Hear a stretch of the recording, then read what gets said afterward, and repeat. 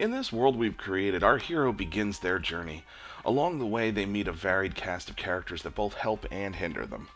Who is this cast of characters, and what are their broader meanings? Let's do our ancestors proud and talk about classic archetypes. I'm author DC Ferguson, and this is the Worldbuilding Dojo. Now, before we get started, I want to give you all a quick reminder. Subscribers to my newsletter are getting a copy of Cora Blake, Arcane Agent, for free. This short story is a prequel to the Dragon's Dream saga and is a great chance to get started with the series. I linked the newsletter sign up in the comments. Make sure to sign up and get your free copy. So, why archetypes? What are they and how do they work? What are all these rules, man? Alright, calm down. Archetypes can be easily boiled down to the category of the character they fall into. We're going to go over 8 types, but some characters that we point to, as you'll see, can be 2 archetypes in one. You don't even need to use all 8 archetypes either, but I'd also say do so at your own peril. Archetypes can also be inanimate objects, except for the hero, obviously. No one wants to watch 2 hours of the most heroic toaster on the planet sitting on a counter. Now, every journey begins with a protagonist. Whether you're creating a single hero or a team like we've been talking in our previous videos, our protagonist is the central figure or figures at the heart of the narrative. Everything that takes place or goes on around them is because of them. The concept of the hero archetype has a very basic definition. This is the archetype that walks the hero's journey, a tale of rising and falling action, of loss, renewal, and transformation. The hero walks into the start of our story as less than their true potential, and by the climax they have reached the top of the mountain to overcome their nemesis, the shadow. While the path that the hero takes is not always the same for every character on every world, the nuts and bolts aren't what we're looking at here. When we're assessing archetypes, we're looking macro. We're looking at the bigger, more general picture. For example, I mentioned in a previous video that I disliked Neo's turn toward a messiah figure in the Matrix Revolutions, and a big part of that is that Neo in the first Matrix film, like Luke Skywalker, has a lot more in common with King Arthur than Jesus Christ. These stories are as old as time, and we're constantly retelling them, tales of a hero that rises up and overcomes. Neo is just another example in a long line of people gathering around a fire and weaving the same story beats. Psychologist Carl Jung got way deeper into this, actually studying our hero's journey and mining it for deeper meaning. These tales, he believed, endure because it is a recounting of the triumph of the conscious mind over the unconscious mind. For example, perseverance despite, let's say, a fear of snakes. Basically, we tell these tales and we love these tales because they're an instruction set for our brains. Call it inspiration or hero worship, but at the end of the day, our brains are big squishy computers, and hero tales are an instruction set to overcome adversity and grow. Now, that got a little heavy for sure, but I think most of us understand what the hero is. So let's move on to the other archetypes you may not be so familiar with. Whether you're referring to Obi-Wan, Morpheus, Dumbledore, or good old Merlin, the hero's journey is often impacted and guided by a mentor figure. On its surface, you might think to yourself, oh, I get it, and we can just move on to the next one. But we're digging deep here to really understand what these archetypes are and why they exist. What is the concept of the mentor, and how does it inform our storytelling? The mentor is an aging mirror. They're a reflection of the past, of someone that walked a journey of their own. It is their responsibility as the elder to pass down their wisdom when they see this young member of a new generation about to walk a path. Like a parent, their instinct is to guide them, to avoid the mistakes of the mentor's past, to be better than they were. Whoa, I know, right? The implications for this mentor figure in your storytelling all of a sudden has a lot more gravity and meaning to it. It's a passing of a torch, the memory of our ancestors urging us on to be better than they were. In storytelling, the mentor figure often dies, the final lesson for our hero. This is the death of an age, the generation before our hero sacrificing themselves to forge a better future for their children. Their sacrifice is martyrdom, ensuring that the ideals they've instilled in the hero never leave them. If you think of this in tribal terms, when we were all villages and small communities gathered around the fire at night, this figure is our elder, our shaman, even our father. When we look at it from this perspective, all of a sudden the mentor role has so much more gravity going on, and that's good, it's supposed to. Now, what we're supposed to look at in a different way is that Gandalf and Obi-Wan, they're so much more important, and they should be treated with great reverence. So, if the mentor is above us, then who's at our right hand? The ally is the person at the hero's side. They can be a rival at first, or their best friend, but when the journey begins, the ally is the hero's most trusted companion. They're there to remind them of the mentor's words, or to use their specialty to aid the hero, or to just provide a distraction, or a shoulder to cry on. The ally is our community. They're representative of our entire tribe, and our best friend. You hear the term now of, our ride or die, and that's the ally. They'll follow the hero as far as they can go, even to the very end. They too can pay the cost of their life to spur the hero on because they believe in the hero, and the hero represents the good that they bring to the whole of the community. In this regard, it doesn't matter if they're not as strong as the hero. As far as the hero is concerned, they're equals. It's important to understand that the ally believes in this new age. The new age is the world that comes after the heroes completed their journey. To them, the hero is a herald of this new age. Now, speaking of heralds, this is where we start getting a little weird, because the herald often isn't a character. The herald is the message that, heralds the start of change. Whether it's an event, like a meteor being detected heading for Earth, or R2-D2 spitting out Leia's cry for help, the herald says the world isn't right, and now it's time to change. Star Wars definitely played with the formula by making R2-D2 an ally, as well as the herald, but that shows you the flexibility of this archetype, and also how to play with archetypes in general. While Luke may be the protagonist, there's a very good case to be made that R2-D2 is actually the hero of the story, though he undergoes no transformation, and that pretty much disqualifies him. With the herald, we again liken this to our ancestry, as oracles speak of a quest or a journey to grow our tribes or expand our territory. The nearby eruption of a volcano means our people must move south through perilous lands. Someone must lead them. A scout reports that a rival tribe is headed our way. This is recognition of a threat to our people, but also a diagnosis. We have the cure in the form of the hero, and again, they will bring in the new age. See how this all keeps coming back to this? The trickster is our comic relief. The gravity of our stories can sometimes be suffocating, filled with dread and fear, negative emotions that can cast a pall over the story. If you remember our lesson on audience attention span, you'll remember it moves in waves. Our ancient ancestors understood this too, even if only unconsciously, and so we have the trickster. They both lighten the mood and bring new or different emotions to prevent the tale from being monotone. But DC, surely that can't be all there is to it, though. Well, guy who talks to your monitor, you're absolutely right. Tricksters serve a much higher purpose.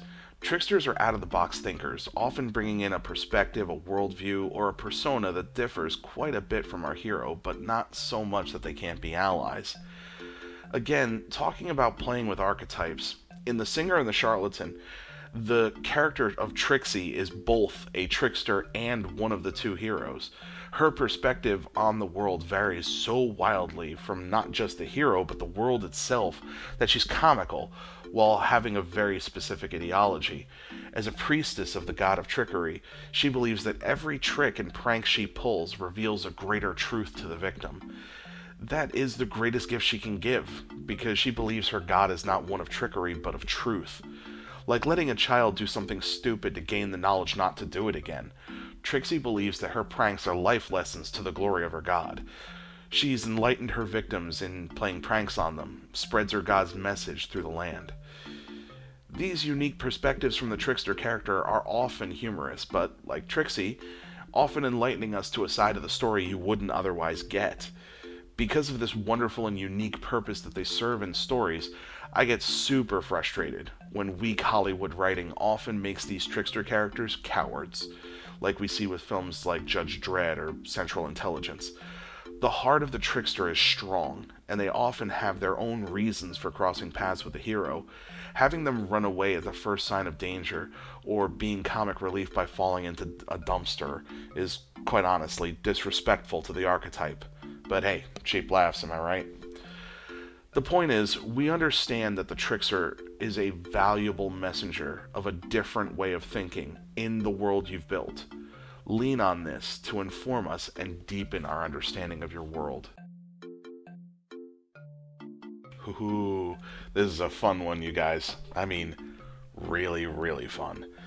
The shapeshifter is the character archetype that moves between good and evil, often with a double cross. There are millions of variations on this archetype, from the beautiful damsel turned spy to the scarred, beaten creature whose mind has been split in two. What they bring to our story is a multitude of options for storytelling. They can be a love interest, a fake ally, or an enemy that sees the good that the hero represents and wants to join. The shapeshifter's purpose in storytelling is equally multifaceted. They can be used as a storytelling device to show the allure of the dark side and why the shapeshifter is choosing it over the light. They can be used to show the evil and corruption that the darkness represents, basically a dark version of the Herald. But the most important thing that they do is the relationship dynamic that they create when they're woven into the hero's life. Whether an ally or a love interest, they get under the hero's skin somehow. They're allowed in. If they're double-crossing our hero, then the hero believes them part of the light and has allowed them past their defenses. If they were a rival that joins our hero, then the opposite is true. They were kept at an arm's length as an enemy until they saw the light. This light and shadow dynamic plays out in all of our archetypes quite heavily, because it's not just the battle of our tribes protecting ourselves from threats outside the community fire pit, but also the war waging inside of each of us. The shapeshifter is conflicted. They walk between the light and the dark before they commit to a side. If they're a traitor, then the darkness consumes them. If they're an ally, then the light burns away their misdeeds. This is one of the most unique, varied, and interesting archetypes to play with, and I highly recommend using them to their fullest extent. This is another opportunity to stretch your legs and experiment. The Guardian is, quite simply, the character or obstacle that stands in the way of the hero's journey. Often, this can be the big bad's lieutenant, but it could also be as simple as the doors that speak only truth and lies in Labyrinth. Their function is clear. They're there to tell the hero to go home, because they're not good enough in some way. This is the voice of doubt, and it often manifests in the form of the hero's weakness. So if the hero is a man with a soft spot for women, the Guardian may be a female that forces him into a kill-or-be-killed battle against her. If the hero is always restraining themselves, the Guardian forces them to release their full power. If the shadow is of frightening intelligence and cunning, many of our old tales had a Guardian that presented the hero with riddles. By the hero solving the riddle, they both best the Guardian and prove that they're ready for the final confrontation. It is worth noting that many Guardians are often the one that dog the hero the most. For example, in the larger scope of the original Star Wars prequel trilogy, Darth Maul is a Guardian. Palpatine is the real enemy, but Darth Maul stalks our heroes throughout the story, constantly a threat, and always reminding them that they're not ready for the power that stands behind them. Now that we mention that power, of course, it's the Shadow. The Shadow is the antagonist, the villain, the darkness, whatever you want to call them. As with every archetype on this list, probably with the sole exception of the hero, this archetype does not necessarily need to be a person. Whatever it is, be it Darth Vader or giant space rocks, it casts a shadow over the hero's world, and only through the hero's journey can the darkness be vanquished. Once again, we're looking at our ancient ancestors for guidance, and the answers come in droves. Volcanic eruptions, plagues, gods on tall mountains. the dragon terrorizing the land, the witch poisoning the harvest. All that is wrong and dark is the shadow. But look deeper. Often, the best antagonist is a mirror for our protagonist. Darth Vader and Luke Skywalker, Neo and Smith, Frodo and Gollum. They show us that the hero has the villain inside them, but light overcomes the shadow. This is an internal morality play, the battle that rages inside of all of us to not allow the darkness to swallow us like it swallowed the antagonist. So again, we're talking about threats within and threats without. The shadow is always too late. They realize their folly most often in death. Any redemption they may seek comes at the price of their life, a justice for the crimes they've committed. Like with Darth Vader, his last moments spent seeking redemption means we will sing his songs as a cautionary tale. Because if he hadn't recanted, his name would be so vile it won't be spoken in good company. Look at the final scene here. He says he wants his helmet off to look at his son with his own eyes.